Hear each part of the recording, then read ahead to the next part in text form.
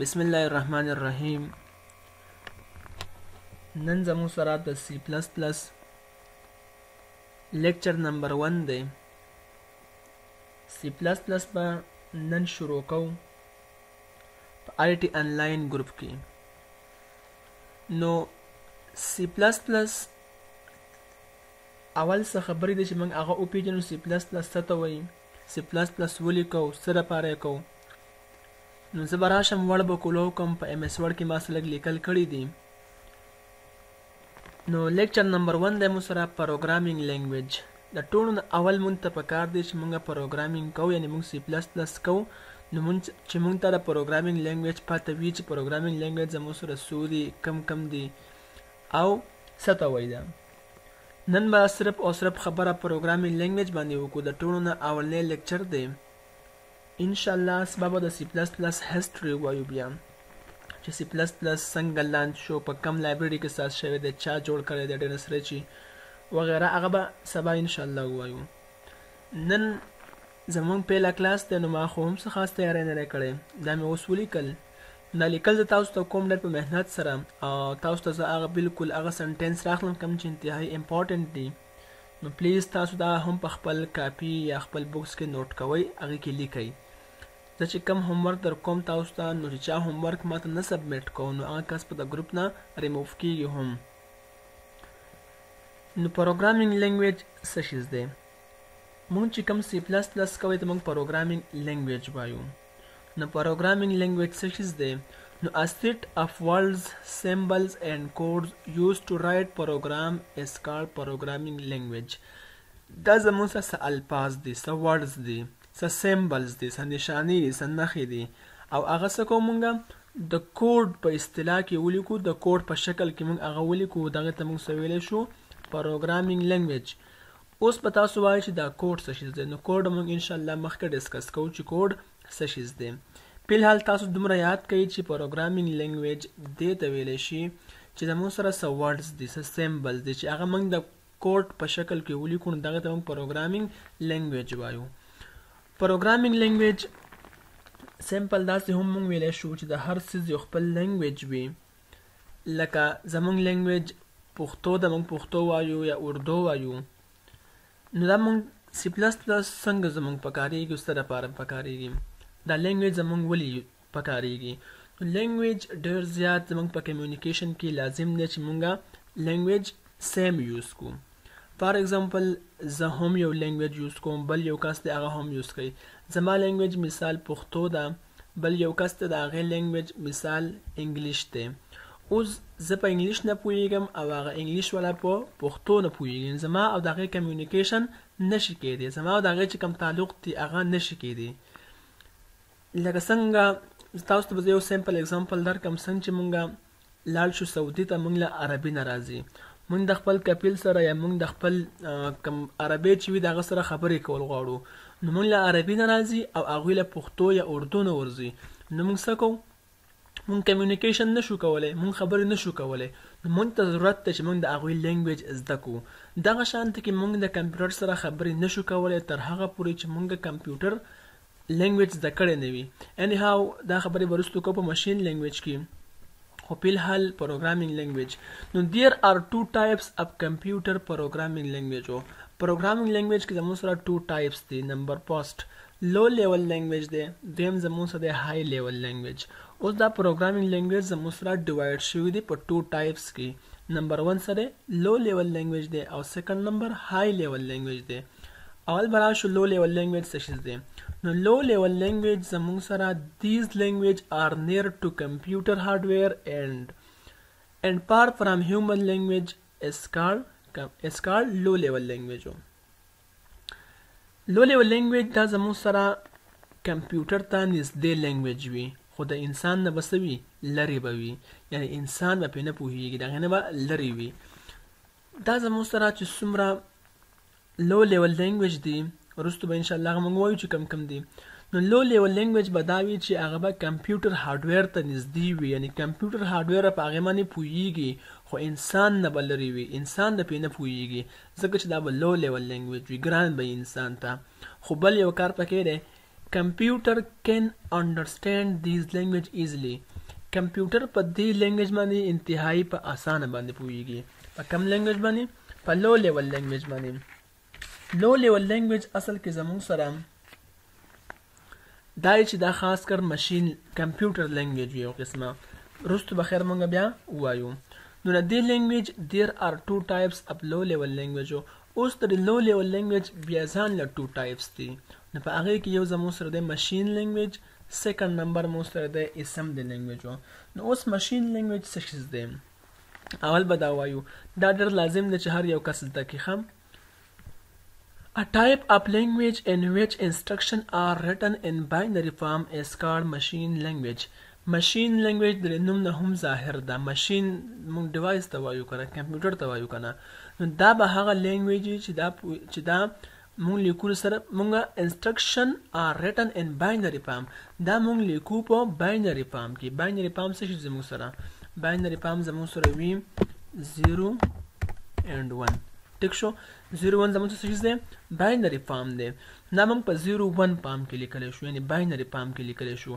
It is the only language that is directly understood by the computer. دا واحد دس یو لینګویج دی چې په دې باندې کمپیوټر ډایرکټ پوهیږي. کم لینګویج؟ ماشین لینګویج. دا واحد یو داسې لینګویج دی چې په دې باندې کمپیوټر ډایرکټ پوهیږي. ماشین لینګویج is also known as first generation language. ماشین لینګویج ته موږ first generation language هم ویلی شو. دا زموږ سره first generation language دی. ټولو نه اولنی لینګویج زموږ سره ماشین لینګویج دی.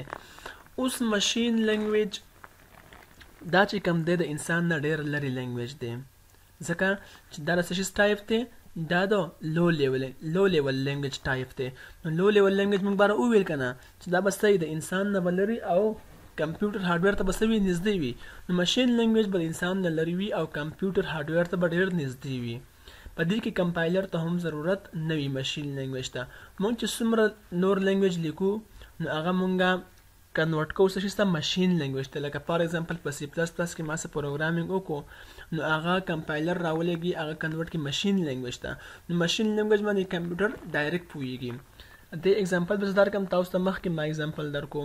لکه موږ چې لاړ شو سعودي ته او موږ د خپل کپیل یا عربي سره په خبرې کوو، کمیونیکیشن کوو. د په کار خو دا چې موږ سیم لینګویج یوز کوو. مطلب په کم باندې چې هغه عربي پوهیږي چې موږ هغه لینګویج یوز کوو. اوس په هغې اوس موږ په عربي نه پوهیږو او عربي چې کوم دی کوم عربي چې دی نو هغه زموږ په لینګویج نه پوهیږي، پښتو یا اردو باندې نه پوهیږي. نو څه به کوو؟ دې په منځ کې موږ ترجمان نیسو که نه. موږ اکثر وایو تاسو به سعودیانو نه اورېدلی وي یار چې پلانکی کس مې ترجمان و هغه مې خبرې کولې. ترجمان کار دا وي چې موږ چې کومه خبره کوو خپل کپیل ته خپل عربي ته موږ اول ترجمان ته وکړو. ترجمان به رسي چې هغې ته به هم زموږ لینګویج ورځي هم به د هغوی لینګویج ورځي. نو اوس که موږ دا خبره د ترجمان ته وکړه نو ترجمان به راولګي، هغه خبره به کنورټ کړي څه شي ته؟ عربۍ ته.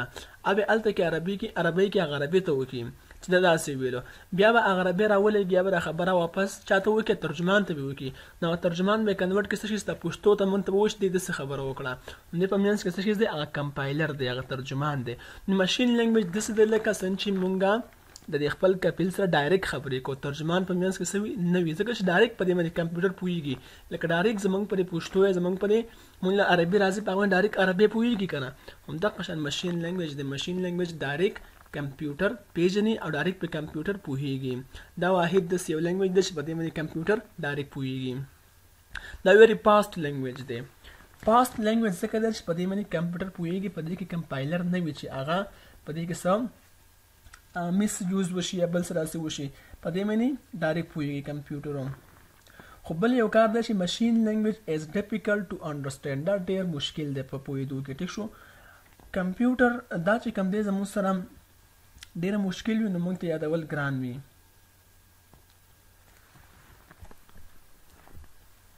دغه شانته کې بل زموږ سره دی اسمبلی لینګویج. نو اسمبلی لینګویج څه شی دی؟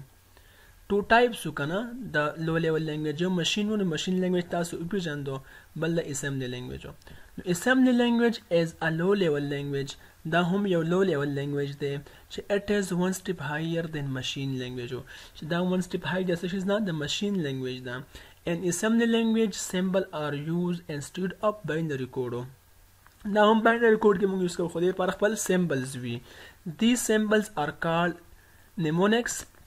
دې سیمبل ته موږ څه ویلی شو mnemonics ویلی شو. لکه فار ایگزامپل SUV.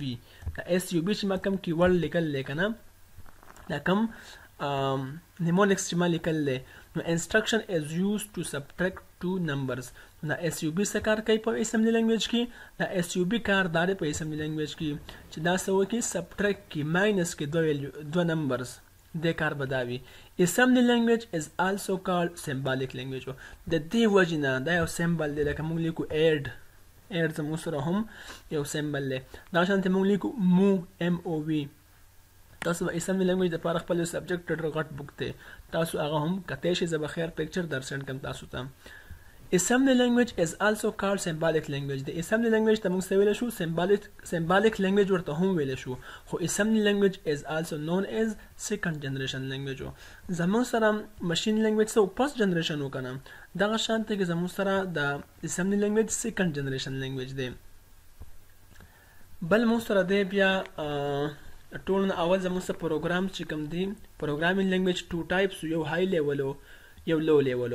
لو لیول کې بیا ځان له ټو ټایپس یو ماشین لینګویج او بل اسمبلی لینګویج و. دغه شانته کې اوس های لیول لینګویج ته راځو چې های لیول لینګویج څه ته وایي. نو ا ټایپ اف لینګویج دا هم د لینګویج یو قسم دی یو ټایپ دی دیٹ از کلوز ټو هیومن لینګویج دا نږدې دی هیومن ته انسان ته نږدې دی دا is called high level language. دا به د ماشین لینګویج اپوزیټ وي. ماشین لینګویج چاته نږدې و کمپیوټر هارډویر ته نږدې و کنه او د چا نه لري و د انسان لینګویج نه لري و. دغه شانته کې های لیول لینګویج چې کوم دی دا به دغه اپوزیټ وي لکه هغه نږدې و کمپیوټر هارډویر ته نو دا به نږدې انسان لینګویج ته هیومن لینګویج ته به څه وي نږدې وي. هغه لري د انساني لینګویج نه دا به لري د کمپیوټر هارډویر نه دا به د هغې اپوزیټ وي. نو a type of language that is close to human language is called high level language. دا یو قسم دی د لینګویج چې دا نږدې دی چاته انسان ته په دې باندې به انسان ډېر په اسانه پوهېږي. high level language are easy to understand دا ډېر اسان ده چې انسان به پوه شي. instruction of these language are written in English. دې چې کوم instruction دی نو هغه په څه کې لیکو په انګلیش کې لیکو لکه for example like words such as input and print etc. مونږ وایو که نه انپوټ یا پرنټ په سی کې مونږ وایو نو دغه شانتې مونږ دا څیزونه چې یوز کوو نو دا څه دي مونږ سره انګلیش ته مونږ وایو سی آوټ سی ان پرنټ اف مونږ دا خبرې کوو که نه نو دا انګلیش دی که نه. اوس های لیول لینګویج خو انسان لینګویج ته نږدې دی خو په دې باندې څوک نه پوهېږي کمپیوټر هارډویر په نه پوهېږي. نو دا های لیول لینګویج باندې کمپیوټر هارډویر نه پوهېږي او مونږ کوو سی پلس پلس یعنې انپوټ او د پرنټ دې باندې کمپیوټر څنګه پوه شي چې موږ له دې انسر راکړي. نو اصل کې کمپایلر وي نو هغه کمپایلر چینج کړي څه شي ستا ماشین لینګویج ته چینج کړي نو ماشین لینګویج ته چې کله هغه کنورټ کړي هغه کمپایلرو نو بیا څه وکړي هغه سورس کوډ چې موږ کوم لیکلی هغه کنورټ کړي ماشین لینګویج ته موږ له ماشین لینګویج د هغې انسر هغه سالو کړي بیا ماشین لینګویج چې کوم دی واپس کمپایلر موږ ته په های لیول لینګویج کې څه وکړي انسر راکړي. تاسو ته مخکې ما اگزامپل د سعودي هغه درکو. نو نن زموږ سره دومره به کافي وي نو واپس به لږ خلاصه شانتې ووایو مونږ چې کوم کلاس واغست واپس به لږ ووایو. پروګرامینګ لینګویج دې ته وایي چې دا به زموږ سره څه ورډز وي سیمبلز به وي چې هغه مونږ ولیکو د کوډس په شکل کې دغه ته مونږ پروګرامینګ لینګویج ویلی شو. پروګرامینګ لینګویج زموږ سره ټو ټایپس دی یو د لو لیول لینګویج بل د های لیول لینګویج. لو لیول لینګویج دا به زموږ سره کمپیوټر هارډویر ته نږدې او د انسان نه به لرې وي. کمپیوټر په دې باندې ډېر په اسانه سره پوهېدلی شي. بیا د لو لیول لینګویج ځان له دوه قسمونه دي ټو ټایپس دي یو د ماشین لینګویج بل د اسمبلی لینګویج.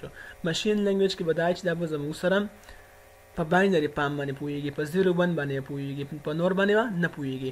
په دې لینګویج باندې کمپیوټر ډایرکټ پوهېږي او دې ته موږ فرست جنریشن لینګویج هم ویلی شو. اسمبلی لینګویج څه شي ده نو اسمبلی لینګویج زموږ سره دا هم زموږ سره یو لو لیول لینګویج دی خو ون سټپ های دی څه شي نه د ماشین لینګویج نه. او دې اگزامپل دی چې مطلب موږ لیکو اس یو بي نو اس یو بي زموږ سره انسټرکشن دی چې دا موږ ته څه وکړي ټو نمبر سبټریکټ کړي. assembly language is also called symbolic language. assembly language ته موږ symbolic language هم ویلی شو او موږ ته second generation language هم ویلی شو. high level language به د machine language اپوزیټ وي. های لیول لینګویج دا هم زموږ سره د یو لینګویج یو قسم دی، یو ټایپ دی چې دا به نږدې چاته هیومن ته، انسان ته به نږدې او کمپیوټر هارډویر نه به لرې وي. های لیول لینګویج باندې دا هر څوک پوهېدی شي، مطلب سی پلس پلس دی، د سی په دې باندې مونږ هر کس پوهه کولی شو یا پوهېږي پې. اوس های لیول لینګویج ځان له ډیوایډ شوي دي په ډېر شي ټایپس کې، لکه سی پلس پلس چې مونږ وایو نو دا هم های لیول لینګویج دی، سی هم های لیول لینګویج دی، جاوا هم های لیول لینګویج دی، اسکیول هم های لیول لینګویج دی، آر پی جي هم های لیول لینګویج دی. دغه شانته کې زموږ سره بیسک دی، کوبول دی، پاټران، دا ټول زموږ سره های لیول لینګویج دی. نو امید دی تاسو دې باندې پوه شوي، نو څه قسمه کوېسچن تاسو بالکل اوپنلی کولی شئ، خو پلیز تاسو دا لیکل هم ځان سره په نوټس کې وکئ، په کاپیانو کې